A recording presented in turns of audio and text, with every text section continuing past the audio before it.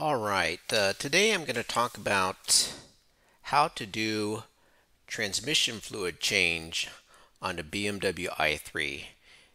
In this case, my example, the one I own, is a 2018 BMW i3S. It's a BEV, so it has no internal combustion engine, no REX. So that makes things in some ways simpler.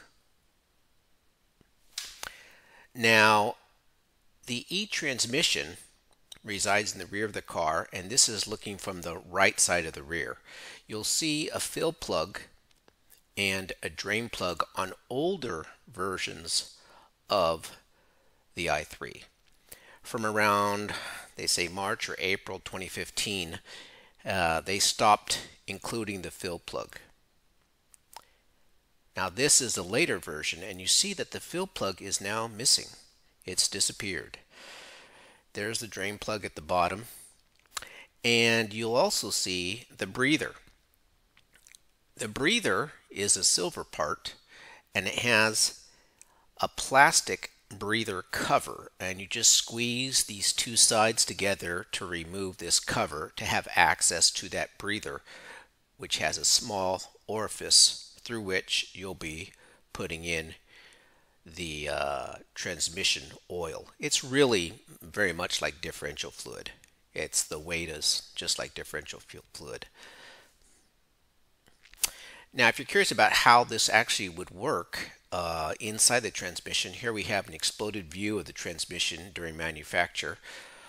On the left, there's a circle, and that's where the breather is going to be installed.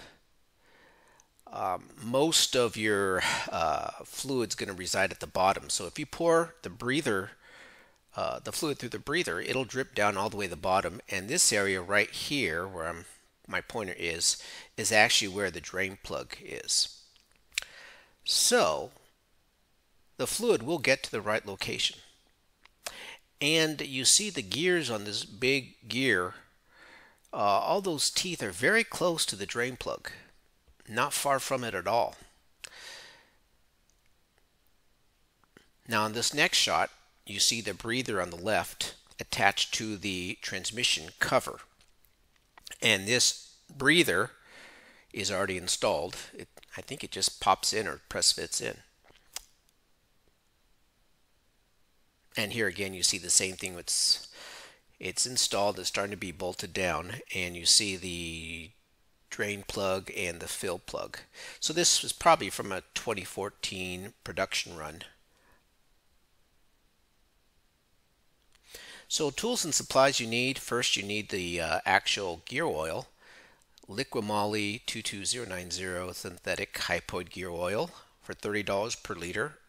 And I got mine at FCP Euro. You can also go to the BMW dealer and pay about $50 for 500 mil or half liter of the OEM fluid. But I actually think the Liquimoly is better fluid, and the Liquimoly is BMW approved. So it's totally suitable for the BMW, and it's fully synthetic. You'll need the Torx T25 sockets to remove the metal drivetrain cover. You'll need an 8mm hex socket for the drain plug, ratchet wrench, clear tubing, 5/8 inch inner diameter, 3/4 inch outer diameter, $12 at Home Depot. You need a funnel, a graduated measuring cup for $1.25 at Dollar Tree, and a crush washer. This is for the drain plug. You could probably reuse yours, but as a matter of course, I just replaced mine. But I bet you could probably reuse it. Now this is the view from the right rear. I'm right in front of the right rear tire. You see that there's a heat shield. And this heat shield is clipped onto the e-transmission. The drain plug is right in this area. Now, why they have a transmission, this heat shield on the transmission, who knows? Because there's no heat coming out of here. In fact, BMW does specify to warm fluids whenever you change them, and there's basically hardly any way to warm this fluid up. Even if you drive it, it'll be lukewarm because there's just no heat coming out of these electric cars. So this must be there, this heat shield, simply because it was there on the REX, and they just continue to put it on all cars. Now here's an upper a blow-up view of the heat shield. You see number one here. This heat shield has a protrusion for the clip. So you see this protruding area, rectangle. Well, it's kind of like a tab. And the clip itself is just held on by tension, just pressure. So what you do is you either get your hand or a screwdriver underneath this cover, this heat shield, and press out on the clip, and it'll just slide right off, exposing the drain plug and the fill plug. If you're lucky enough to have a fill plug, but more than likely you don't. Now here is a picture of the drain plug removed. Now this is highly magnetized drain plug, and at 100K this one has quite a bit of debris. Mine I didn't take a picture of, but this is an example of one that had about 100K. The magnetized portion is very small. It's about as big as the tip of a pencil eraser. It's small, so this is quite a bit of fluid. And as I said before, the drain plug is very close to that big gear where all the teeth are. And I just don't think this should be. You don't want that much material so close to the transmission gears. Better to remove it and clean it. Now here is my gear oil, the transmission fluid, and it's dark, and this is after 30K. If you look at it in a paper towel, it's dirty but not super dirty. So I think it's probably much like regular differential fluid, because recommended intervals for differentials is 40 to 60K. So this being done at 30K, after 30K of use, it's probably early. I think I could have gone to 40K. And here you see what was removed, about 500 mil, and that is the OEM specification for capacity, 500 mil, and that's what I got out. Now here is a picture of the back of the car, and you have this cover, just this carpeted cover over the motor and transmission. So the drivetrain cover is just removed by pulling back, lifting and pulling back on this half moon shaped tab, and that will remove the top cover, and that will then expose this metal drivetrain cover. Now the metal drivetrain cover is held down by T25 screws, these bolts. There's 3 on the top, 3 on the bottom, and 1 on each side. Now you don't have to remove all of these. You only really have to remove the bottom and side ones. The top screws only have to be loosened. So these top screws up here, you just loosen them, because the other ones that you remove will enable you to just slide this out. Just pull up and slide out. And it's a very easy process. There's no heavy lifting here required at all. Just keep track of all your screws.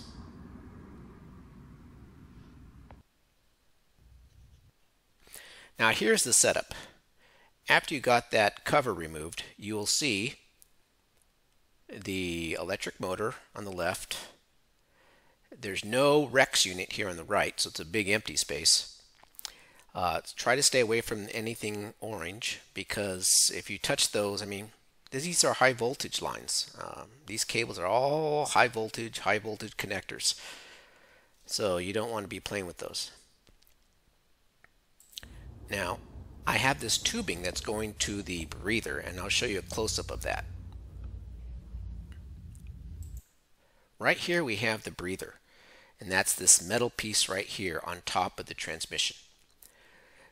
I've removed the breather cover, the plastic breather cover, by just squeezing it and lifting up. There is a little lip, like a ridge, on this breather. So when you put on your plastic tubing, this tubing will just slip right over, and it'll be a pretty tight connection.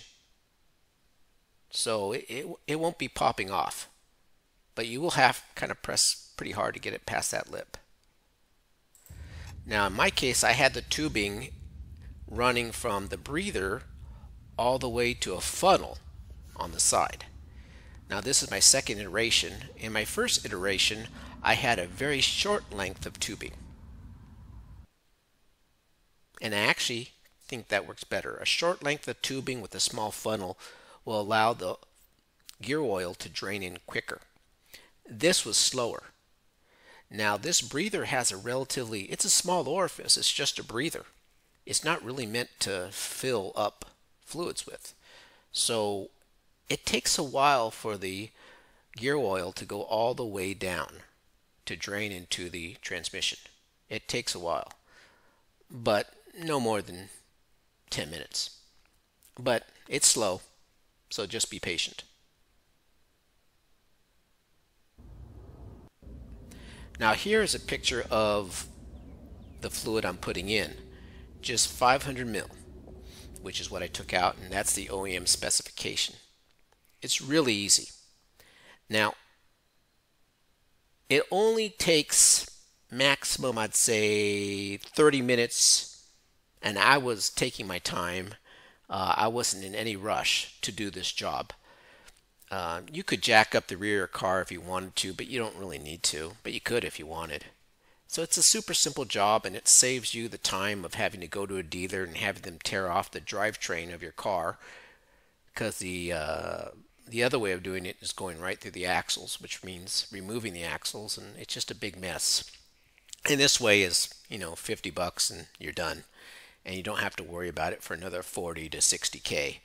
But I would recommend, if you do have an i3, to do it before 60,000, because it's going to be pretty dirty, and these transmissions aren't cheap, so I'd hate to have to replace one just because fluid wasn't changed.